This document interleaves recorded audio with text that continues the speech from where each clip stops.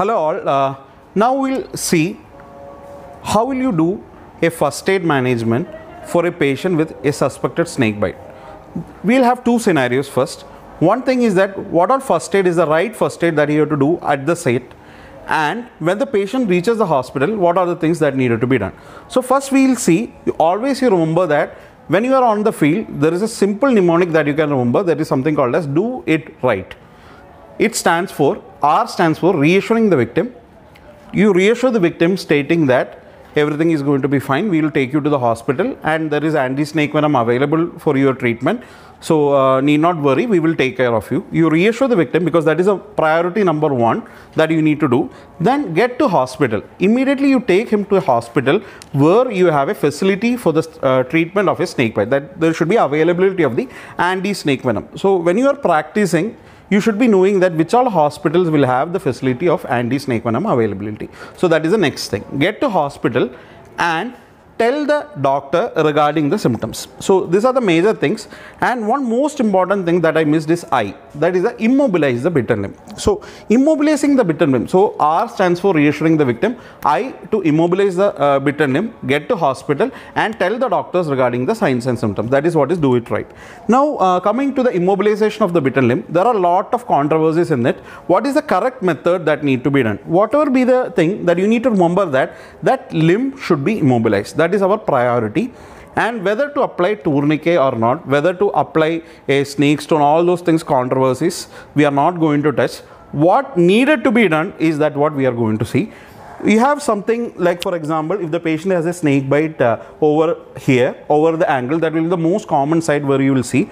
The first thing that you can do is that you can just remove all the tight clothings whatever he has, and if available you can have something like a splint like this, or you have a wooden board or whatever is available, you can just keep it beneath it, and you can take a roller bandage, ideally with a crepe bandage or whatever clothing that is available. For example, the bite mark is here, so what is the ideal thing is that you need to start tying it above the bite mark, and you can apply it this way. That is one method when you have a splint, so the limb will be immobilized. If for example you don't get a splint like this, so same thing, you can apply the crepe bandage above the bitten mark, and the next question arises is how tight you should apply this.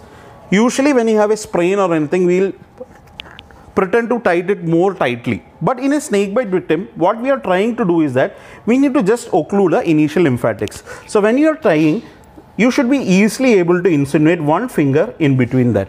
So that should be the tightness by which you should be applying this crepe bandage. Or if you don't have a crepe bandage, you can go with the normal clothing, but no tourniquet. So what is the problem with the tourniquet? That when you apply a tourniquet, the distal blood supply is cut off and there is going to be a lot of edema. When the patient is going to come to the hospital, he will have a lot of edema and you will not be able to differentiate whether it is due to the tourniquet or it due to the bite mark. And the next thing is that once he reaches the hospital, when you release the tourniquet, there can be sudden gush of venom into the bloodstream and the patient can suddenly deteriorate. So if somebody is already in a tourniquet, somebody have mismanaged the initial phase and he is coming to your emergency room, that can be another scenario. So at that point of time, there will not be any crepe bandage. For example, there is a tight tourniquet. So what you can do is that you can have our normal BP cuff or normal BP apparatus you will have. So you can just inflate that BP cuff over the bite mark. Maybe you can just above the systolic blood pressure. Maybe if the BP is 140, you can keep it around 150 and you slowly deflate it and remove the BP cuff. So suddenly when you release the tourniquet, what will happen is that there can be sudden gush of venom and the patient can deteriorate faster. So that is the initial management. So we have discussed regarding the first aid, what you need to do at the site, that is reassure the victim, immobilize the bitten limb, get to hospital and tell the doctor what are the signs and symptoms. Now coming to the signs and symptoms, you can have varying signs and symptoms. You can start with, you can remove this. You can remove this, Dinesh. We can have varying signs and symptoms starting from a systemic effect and local effect. So basically in India there are two types of snakes that commonly envenomate. One is the neurotoxic and other is the hemotoxic, and third one can be a combination of neurotoxicity and hemotoxicity. So when you discuss the common neurotoxic snakes, you remember that the common neurotoxic snakes are Indian cobra, common krait, and hemotoxic snakes are Russell's viper, hump-nosed pit viper and saw-scaled viper. So that is actually the big 5. So whatever the anti-snake venom, what we call as the polyvalent anti-snake venom available in India will neutralize only the big 4, that is the Indian cobra, common crane, Russell's viper and saw-scaled viper. The venom of the hump-nosed pit viper will not be neutralized with the polyvalent anti-snake venom. We will discuss that in within some time. Now the patient has come to the hospital. As I told in the previous session of anaphylaxis, one thing that you need to make sure that your emergency room should be prepared enough to receive the patient. That means your crash cart should be ready, all your airway equipment should be kept ready, and there are certain other things that you need to keep ready when you are getting a patient with a suspected snake bite. So one most important thing that you need to remember is that you need to have a clean glass container for doing our 20 minutes whole blood clotting time. It should be ideally a glass container, it should be kept ready. I will show you how to do. And this is another equipment, what we will call as a point of care PT-INR. Point of care means you can do a bedside testing. So point of care PT-INR is one of the important things that if it is available, it is well and good. So we have an apparatus, so that's why we have kept a point of care PT-INR in our department. And you should make available the anti-snake venom. So as I told, anti-snake venom, we can I'll just put a photograph of this. You can see that it will neutralize the venom of 4 common Indian snakes, that is the common cobra, Indian cobra, common crate, Russell's viper and saw-scaled viper. So once the patient has reached the emergency room and he is in front of you, as in case of any emergency, you have to take care of his airway, breathing, circulation, and your vital sign parameters has to be monitored. One important vital parameter that you can add is called as something called as single breath count. So what is a single breath count? You will take your blood pressure, you will take your heart rate, you will take the saturation, but one test that you need to add on is a single breath count. That is to understand the respiratory reserve of the patient. If the patient is having a neurotoxic envenomation, he can go for a respiratory paralysis. So when you have a single breath count being done, you will know that how bad is the patient getting affected. So once you do a single breath count, you need to repeat it every 15 to 20 minutes. Just I will show you how to do a single breath count. Shinoj, can you just lift up? Maybe you can do it at lying down position also, but I am making him to sit up so that you will be able to see it better. Remove the mask. Count from 1 to 30 in a single breath. Okay, take a deep inspiration and count from 1 to 30. Count loudly. Loudly count. Count. 1, 2, 3. So this is not the right method. Just I will show you. 1, 2, 3, 4, 5, 6, 7, 8, like that. Normally a patient will be able to count up till 30. That is a normal average. So a single reading is not sufficient. You need to repeat it every 15 to 20 minutes. So for example, the single breath count is 30 right now. Maybe after 15 minutes it has come down to 25. What does that mean? His respiratory reserve has come down. So he is going for an probable impending respiratory failure. So after 30 minutes it has come down to 20. Definitely he is going for an impending respiratory failure. So that is the initial additional vital parameter that you need to take it. Now the patient is here. You have taken the history. You have seen for any of the bite mark. You have examined the bite mark. You can see a classical fang mark is what is called as 2 small dots that will be seen around 0.5 centimeter apart. So that is a classical fang marks.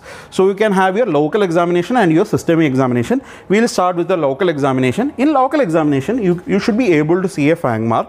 Usually in a poisonous snake bite you will be able to see, but in case of a crate bite you might not be seeing any fang marks because it's the needles, the fangs are just like a hypodermic needle, so you will not have any local reaction. So that is the thing, you will not be able to see a fang mark in a crate bite, but in other cases you will be able to see a fang mark. As I told, it will be 2 dots separated around 0.5 centimeter apart. So once you see the fang mark, you can presume that it can be a snake bite envenomation. It is a poisonous snake which has bitten the patient. That is one thing. Or sometimes it can be a dry bite also. Usually when it is a non-venomous snake bite, usually you will see some scratch marks. You will not be seeing the clear fang marks. It will be just a scratch marks. So that is something that you can differentiate by seeing the fangs of the patient. The next important examination that you need to do is that you have to look for any blister formation, any swelling of the bitten limb. And most important thing is that you need to look in for any localized lymphadenopathy. For example, in the lower limb, you need to look for your inguinal lymphadenopathy. As I told initially, the initial spread of the venom is via the lymphatics. So when you have an lymphadenopathy in the local region, that means this patient is having a probable sign of envenomation. So that is again one of the major sign of indication to start your anti-snake venom. So you have examined the local site, you have looked for any bleeding, blisters, anything, and you have done your localized lymphadenopathy. And if you have available, a tape is available with you, you can just measure the circumference of the limb, and maybe after 1 hour you can see how the swelling has increased. So again, rapidly increasing swelling, that is again a sign of rapid spread of the venom. And also if it is in the lower limb, there is a high chance that the patient will go into something called as a compartment syndrome. So you don't want that to happen. If a compartment syndrome develops, you need to take in for the patient for a fasciotomy. So that is the local examination. Now coming to the systemic examination, I will be just dealing the common findings that you will see in a snake bite. The most important, if you have a neurotoxic envenomation, the patient will be complaining of a diplopia. The patient will have double vision, and there can be ptosis also. So these are the things that you can see. There can be ptosis, and the patient can complain diplopia, and later on, as I told, the respiratory muscle will start getting fatigue and the respiratory reserve will come down. So that will be the next finding that you will see. So rest, when you see at the hemotoxic envenomation, maybe you can have some conjunctival hemorrhage. Most important one, the first thing to start will be bleeding from the injection site. You have put an IV line, or maybe you have taken a blood drawn sample. From that area, the patient will start oozing the blood. Before you will have a subconjunctival hemorrhage or bleeding into the gums or anything, the patient will start having bleeding from the injection site or even from the bite site. So these are the two things that you need to remember. You have hemotoxic, you have neurotoxic, and what are the local signs that you need to do? You have to look for systemic envenomation.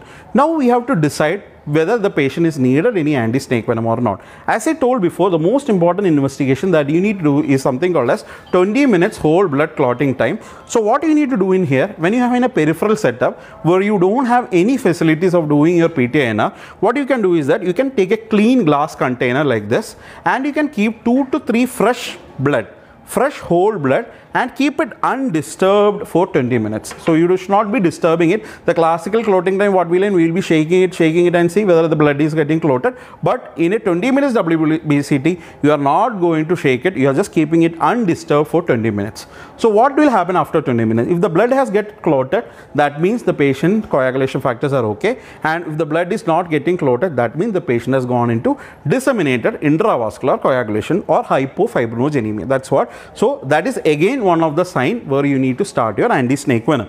So that is the one investigation that you need to do. And if you, as I told, if you have a PTINR like this, if you have a point of care PTINR like this, that is excellent. But if you don't have that facility, at least go with your 20 minutes WBCT, or even you can send a sample to the lab also.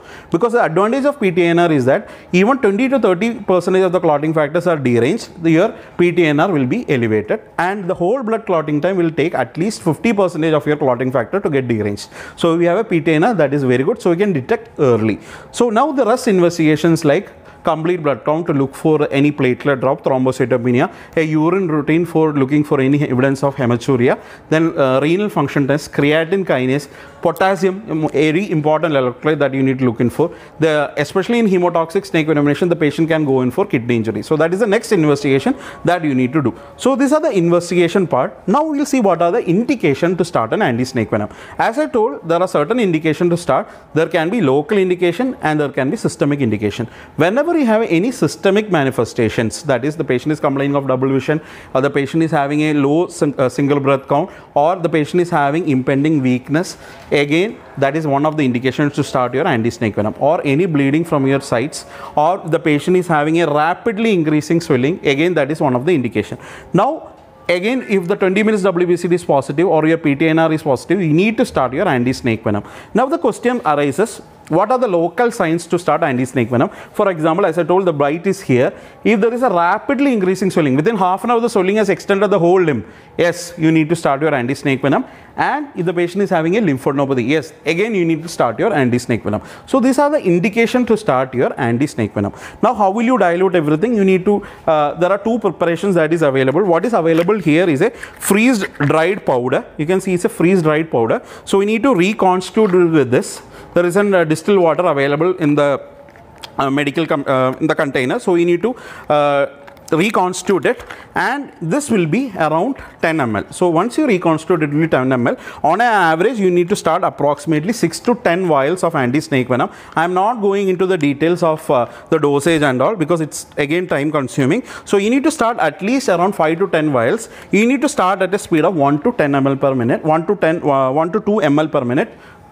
To correct, 1 to 2 ml per minute. That is the dose of your anti-snake venom, and there is no need of test dose. That is one thing that I need to ensure, is that there is no need of any test dose. So you have decided to give your anti-snake venom, no test dose. You start at a speed of 1 to 2 ml per minute. You can give some anti-allergic medication if the patient have high risk of anaphylaxis. If you can give a dose of adrenaline prior to giving your anti-snake venom, or you can give hydrocortisone or chlorpheniramine maleate, or if the patient develop anaphylaxis, you just treat like anaphylaxis, whatever we have discussed in the previous video. So that's what regarding the anti-snake venom. So once you decide to giving anti-snake venom, you give continuously the anti-snake venom around 6 to 10 vials to start with. So that will be the protocol. And there are certain other things that you need to remember, is that all the patients should receive a tetanus prophylaxis, and all of them should be receiving, irrespective of the bite, whether it's a poisonous or a non-poisonous snake bite, they should receive an antibiotic to coverage the gram-positive. Maybe a penicillin is more than enough.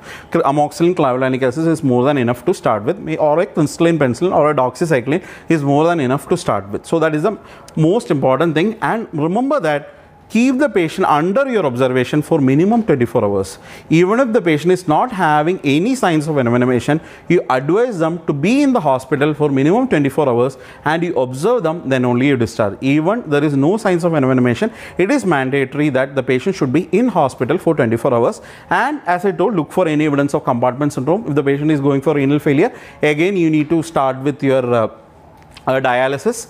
And if the patient has got bleeding manifestation, again your blood products like fresh frozen plasma, platelets, fresh blood, all those things you can give. And if the patient is having a neurotoxic envenomation, you can add on with atropine and neostigmine, because basically what is happening, it is the neuromuscular receptor. Just like in myasthenia gravis, the venom is going and binding the receptors and acetylcholine receptors is getting affected. Just like in myasthenia gravis, you can give your neostigmine. Why we are giving atropine is to prevent the bradycardia. So to conclude that, you remember to do it right, reassure the victim, immobilize the brittle limb, get to hospital, tell the doctor regarding the signs and symptoms, and once the patient reaches the hospital, as I told, airway, breathing, circulation is a priority. Add on to remember the complete single breath count, how frequently you need to do, 15 to 20 minutes, and you have a local and systemic examination, and you start regarding the indications of anti-snake venom. Thank you.